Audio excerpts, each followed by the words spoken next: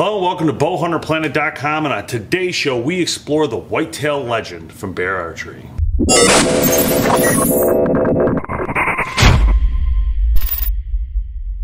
So for those you don't know, Fred Bear is one of the most recognized names in the sport of archery. Why? Because he helped bring traditional bows to the market early on as being one of the first people to do so, and then eventually Fred Bear moved into the compound market, and then from there, you know, everything just went nuts. But Fred Bear was a huge hunter.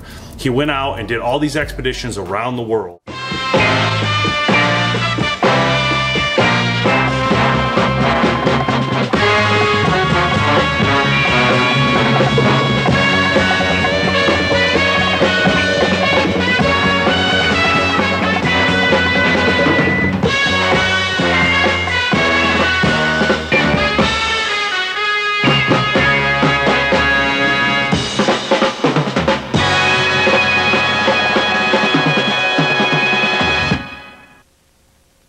In late autumn, Fred Bear, Russ Wright, and Glenn St. Charles board the 45-foot Valiant Maid in Cordova to begin a hunt with bow and arrow for the giant brown bear. The skipper is Ed Bilderback, veteran resident and guide of southeastern Alaska.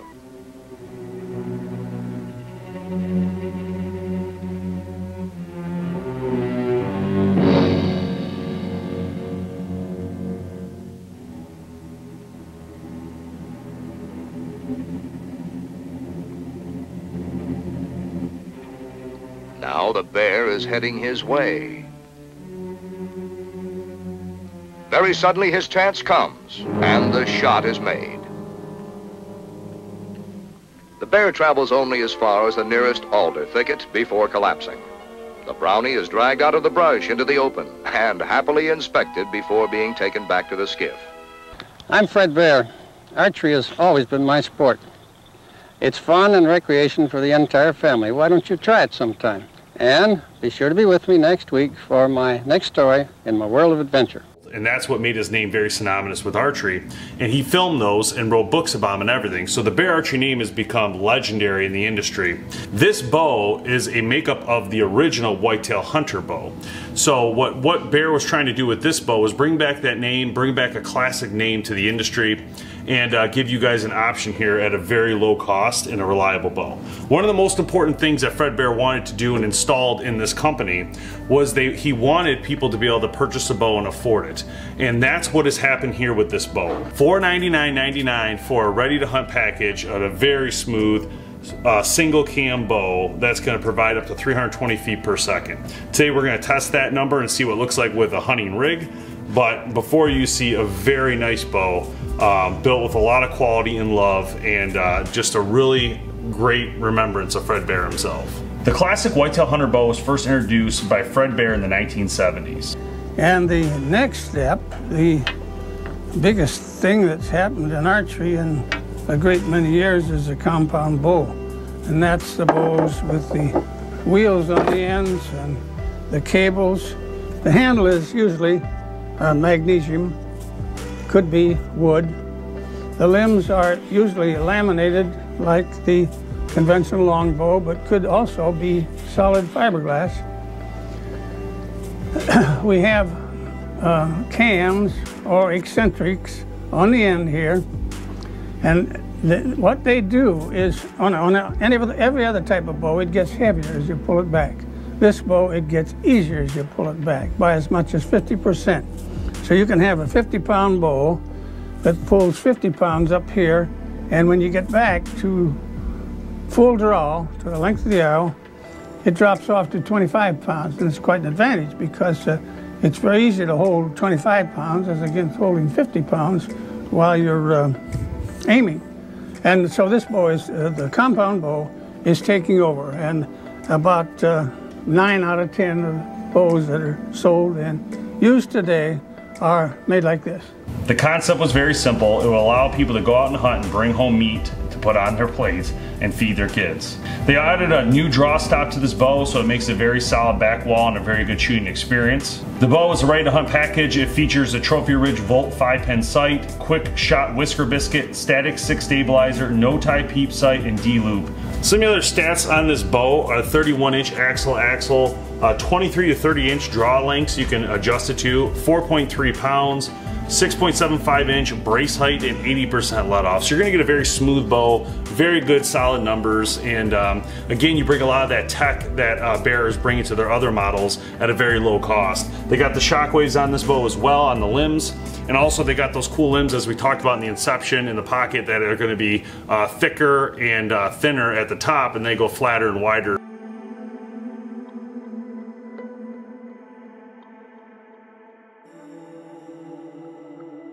So taking a quick look back at the inception, you can see it does have a little bit different shelf, dual cam bow, and this is a single cam bow, so it's gonna be a little bit different. Generally, dual cam bows are a little bit faster, a little more powerful, but the other thing is single cam bows are generally smoother, so that's kind of what comes of those two different options there. So again, $4.99 ready to hunt package on this Bear Whitetail Legend, and $5.99 the inception, the video we did just before this. And that just goes to show you the, again, flexibility that Bear has for you as a consumer. They give you a lot of options when you're shooting. Both beautiful bows, both great options, and makes it really hard to choose, to be honest. So again, this is the Redemption. It's a little bit more going on here, a lot more in the riser. As you can see, it's a dual cam. It's got the new EKO cam. This bow is around $1,000 MSRP, so it just goes to show you the difference in price, you know, what you're gonna get. So it's definitely a different bow.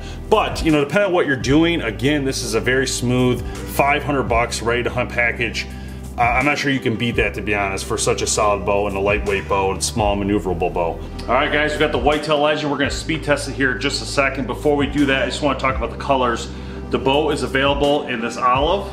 It's available in shadow black. It's also available in the Fred Bear original camos. All right, before we get to the shots though, one last thing. Just want to say a special thanks to Cobra Archery for supporting the show and helping us get this thing off the ground for you guys. It's always important to have some good partners, as well as Dead Downwind and Tinks. They're always helping us to get things going for you guys. All right, 70 pounds, 29 inches of draw, Whitetail Legend, first arrow 350 grains.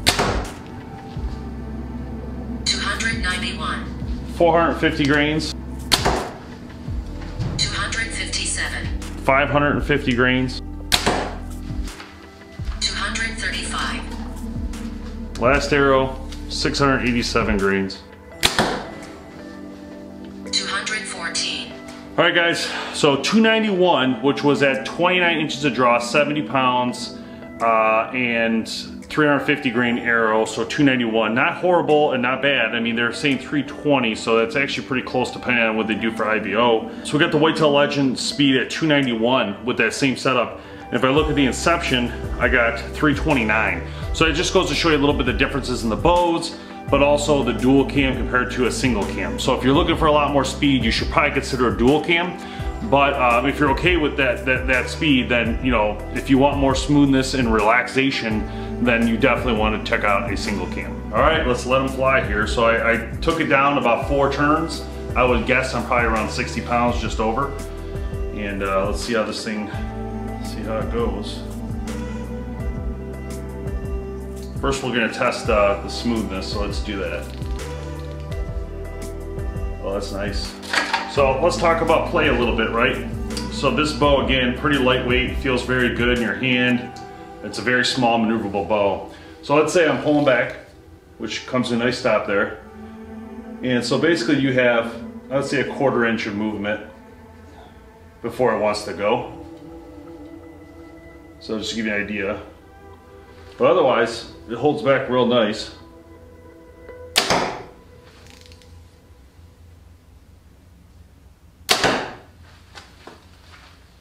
And if we've learned anything from our friend Ted Nugent, we know that 48 pounds is killing deer left and right. So it's more about accuracy, the broadhead, and putting it where it needs to be. But also the big thing is, and I say it a lot, but alertness. As long as your deer is not alert, you should be good to go. If a deer is at full alert, then you really do have to think twice about when you shoot.